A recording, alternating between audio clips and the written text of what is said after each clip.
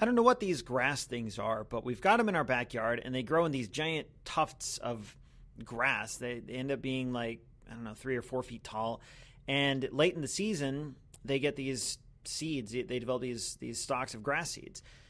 Normally, I don't think anything of it, and they're just something in the yard. But on this particular day, I was playing with my son in the morning. It was probably Saturday morning, and we're usually up before the sun because that's how kids are. So as the sun actually rose above the horizon and started to light things up in the backyard, I thought it looked kind of cool out there in the yard with the sunrise casting this nice morning glow on things. So I grabbed my D200, ran outside, and tried to find a photo.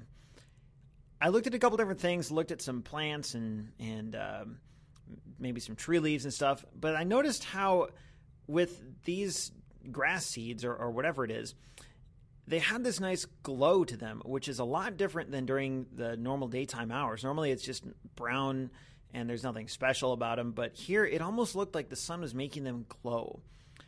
That was really cool. The photo itself here is nothing special. I think there's a lot going on.